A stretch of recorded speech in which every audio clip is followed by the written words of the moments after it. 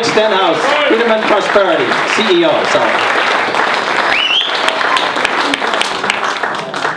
Paul Revere, huh? Well, if you go by the beer I had yesterday, I'm really more of a Sam Adams guy. So.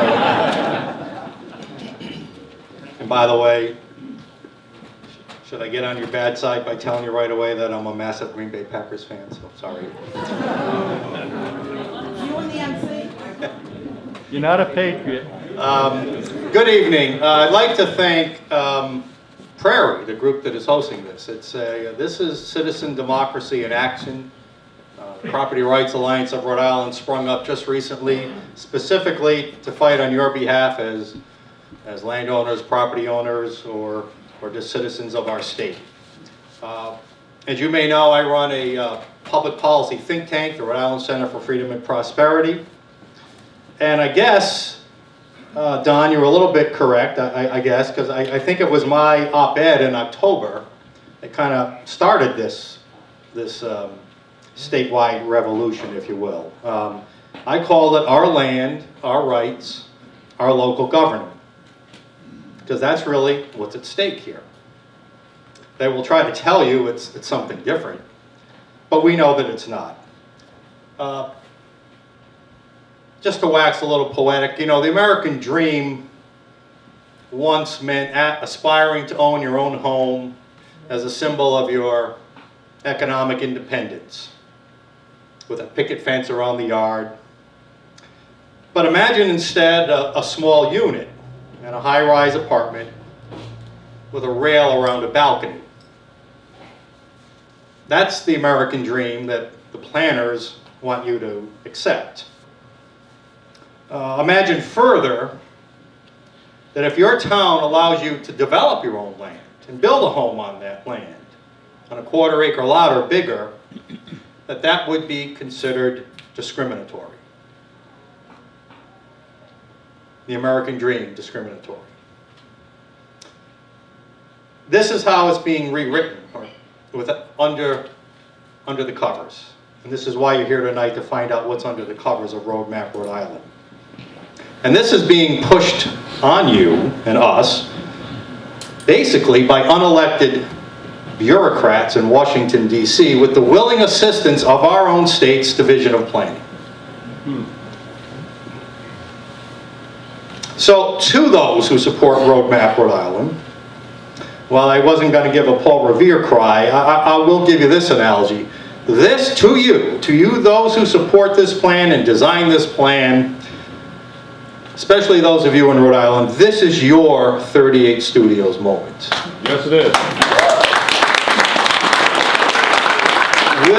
Will they remain ignorant of the true implications of this plan, to rush to adopt it, and then try to claim in future years, well, I didn't know what was in it?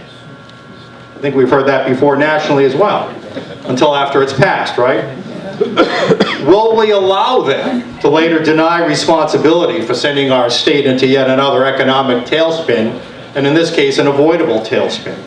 Or will they listen to you, the people, and us tonight, about what's really going on? So unlike 38 Studios, our center, PRARI, all of you, all the other groups, the Tea Party, and all the other groups that are out getting the word out, we are here to make sure that they can never claim that they didn't know. So let me give you a little background. Gary's going to really give you the meat of the evening. I'm just going to try to give you as much background as you can so you understand when Gary gets to it. This goes back to as far back as 2006, when the Division of Planning began publishing related components. You ever see Land Use 2025? This is a plan for the whole state on where development would be and what places would be preferred and which places wouldn't. I mean, it's amazing to think that they've got it planned out where we can live and where we can't. But they do. So it started with that. And this was the beginning of the planners.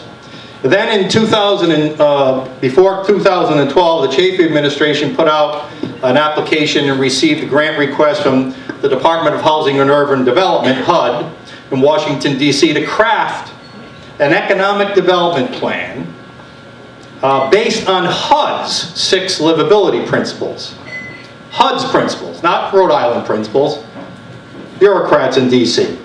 So in 2012, the administration put out an RFP asking for firms to apply to who would want to write that economic development plan. Now, it was all predetermined who it would be. I mean, it went to these national groups, Policy Link and Fourth Economy. They're out of state, and they're known to be connected to the radical environmental, radical social justice movements. This was all pre-designed, and a lot of what we saw with the RFPs and what I'll tell you about in the legislative process were all just stagecraft.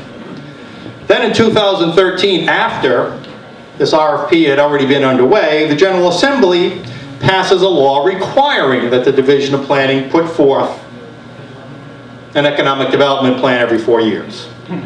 After it had already started. Well after. The first draft of the plan was pure economic development. The final draft, some way along the way, had the term that opened the door for the major problem of this: it must also have a major social equity component. And that was the little crack in the door that led to all this. So what happened was that clause allowed the plan to be hijacked by special interest groups. The consortium that was put together to write and consider the plan, no economics people there, just all special interest advocates for one special interest or another, and that's how Rhodemap Rhode Island was born.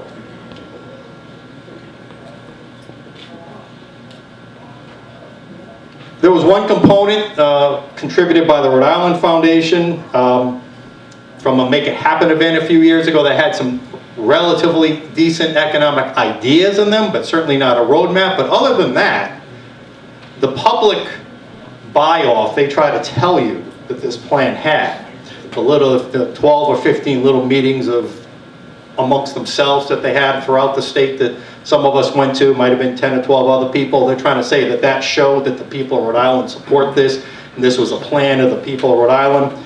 That was a complete sham. The Make It Happen event was a legitimate event.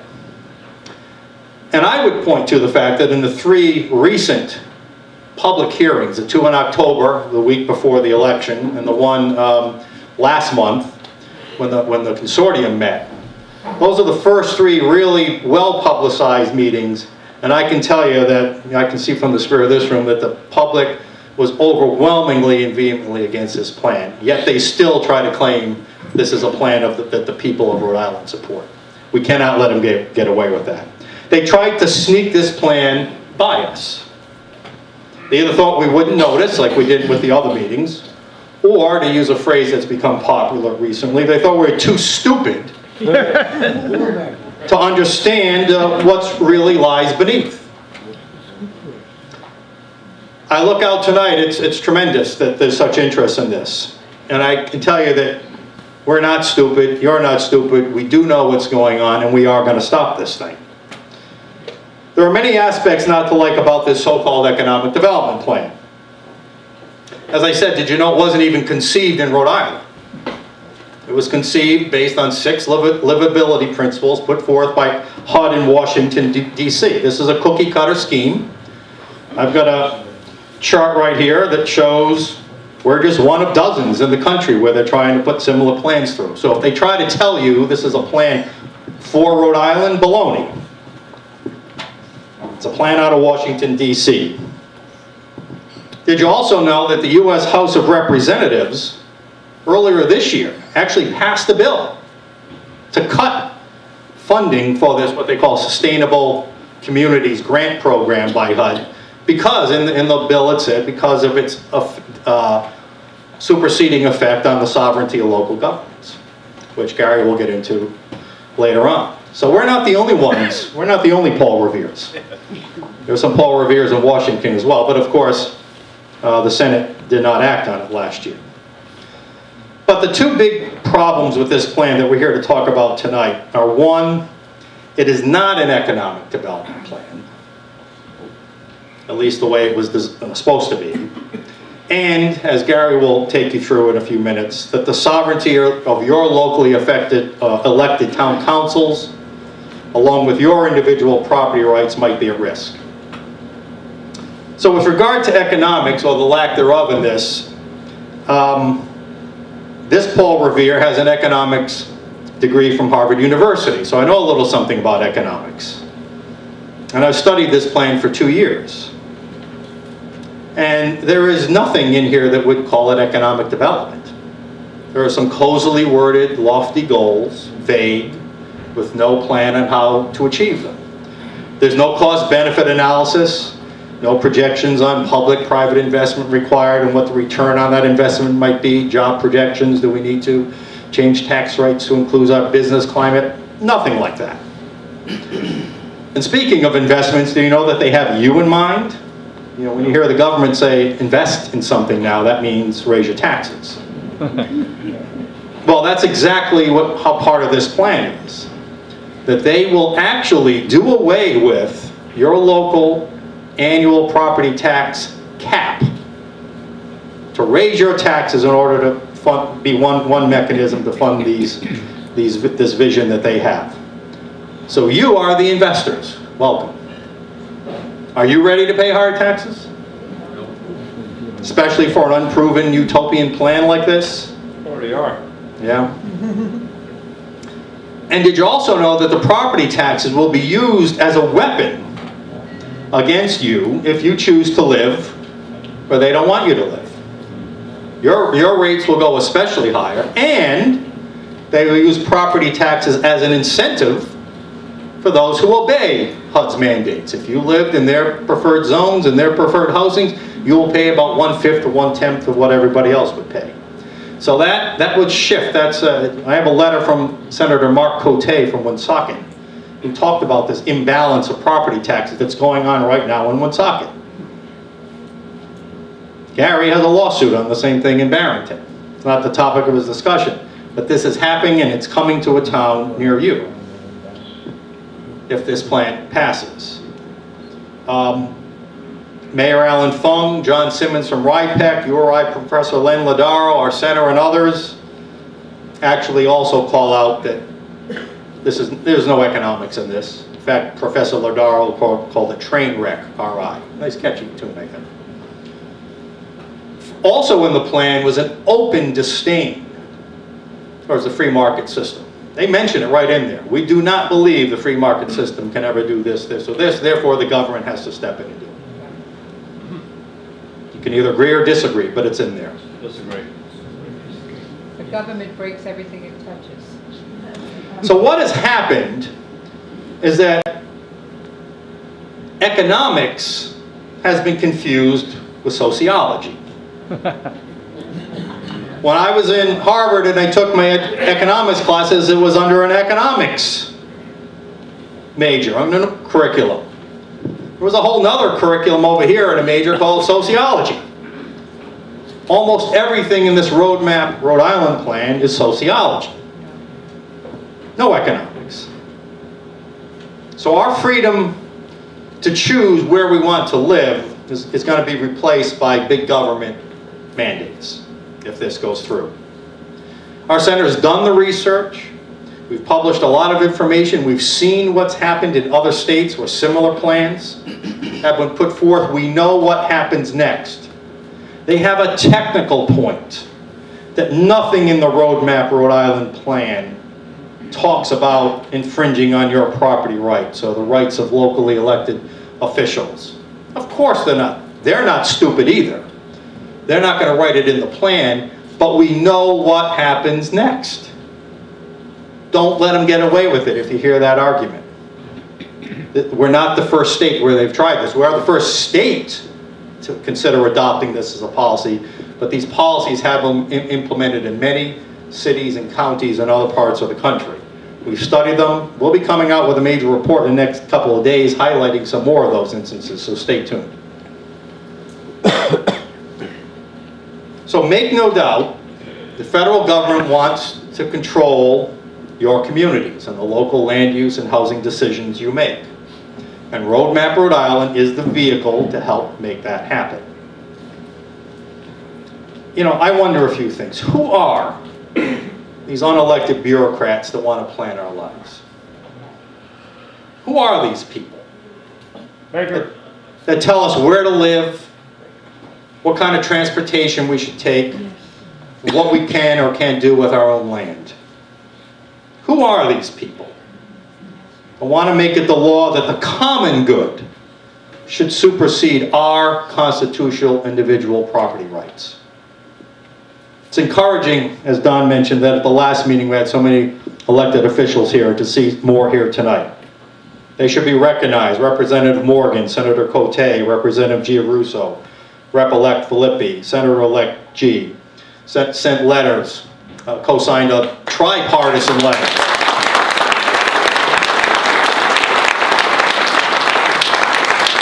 Senator Raptakis has sent a letter. Doreen Costa, I know, has had discussions with leadership. And we have many here tonight and many others. So the word is getting up. Senator Cote issued a statement. I won't read the whole thing, but he talks firsthand about how he has seen the destructive effects of HUD policies in Woonsocket. And that when their delegation put in a bill last year, or in last year, to have property tax relief, to say we can't afford to have all these properties that are paying such low property taxes by HUD mandate, which the state adopted as a state mandate. Please give us some relief.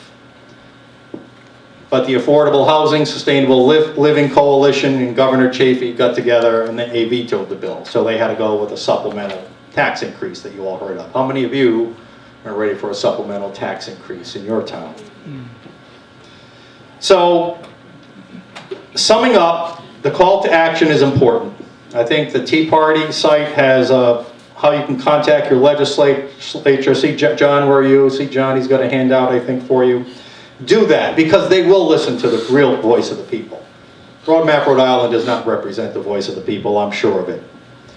And we would summarize by saying that big government planning has clearly, over the decades, ruined our state's economy. And as Ronald Reagan once said, the more the plans fail, the more the planners plan. And this is exactly what we're seeing here. Rhodemap Rhode Island is the ultimate in government planning. Bad planning.